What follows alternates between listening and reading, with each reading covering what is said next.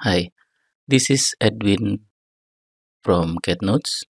In this video, we are going to create Spanish style pattern for our roof here. When we use Revit roof, we don't have the patterns defined for our roof yet. So we are going to use pattern from AutoCAD heads file, and we are going to apply that to our surface here. So first thing that we need to do is to create the pattern itself.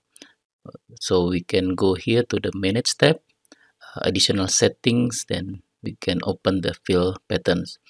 Revit has two type of patterns. The first one is drafting pattern. Drafting pattern is for annotations. So when we create a sections, it will shows the brickwork or concrete patterns showing the materials, but it's not part of the actual model itself. So if we want to create the actual pattern for in our model, we use the model pattern. So we can create this one here, and I'm going to select the custom because for basic we only have two options. We have parallel lines and crossheads. We need a more complex one from custom, so we can import from AutoCAD pattern file. Okay, here I can open this file. Okay, now we can see the preview of our pattern here, and it will take the name automatically from the pattern file. So this pattern file is a Revit path file, but you need to add a parameter in this file. This is the pattern file that I use. You need to add this parameter to let Revit acknowledge that this one is a model pattern. So if you create your own pattern or you download it somewhere in the internet, and you need to add this one so you can use it in Revit.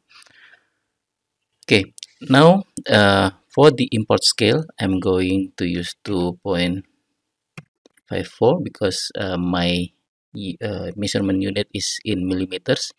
But if you are using inches, then you don't need to change this and let it 1. Okay, I'm going to click OK. Okay, now we already have the pattern defined. Next step is to define the material. Okay, I'm going to create a new material. Okay, in the identity tab, I will rename this one to Spanish style roof, and I go back to graphics tab. In the surface pattern foreground subcategory, I'm going to select the model pattern, the Spanish style roof. This one is the one that we created earlier. So I click OK, and I click OK. Let me change this to a darker color. OK, and then click OK. Okay, the last one is to define the roof itself.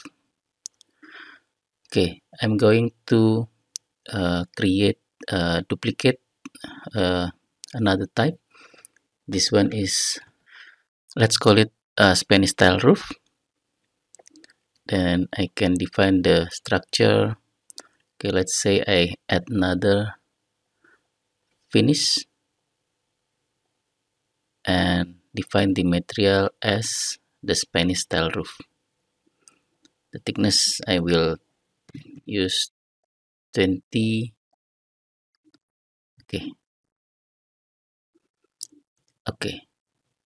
Now we can see that the pattern is already shown in our model, and you can notice also that the direction is following the roof slope. So we don't need to do anything else. It's already defined like this. Okay, thank you for watching. Please click like and follow the channel if you find it useful. See you in the next video.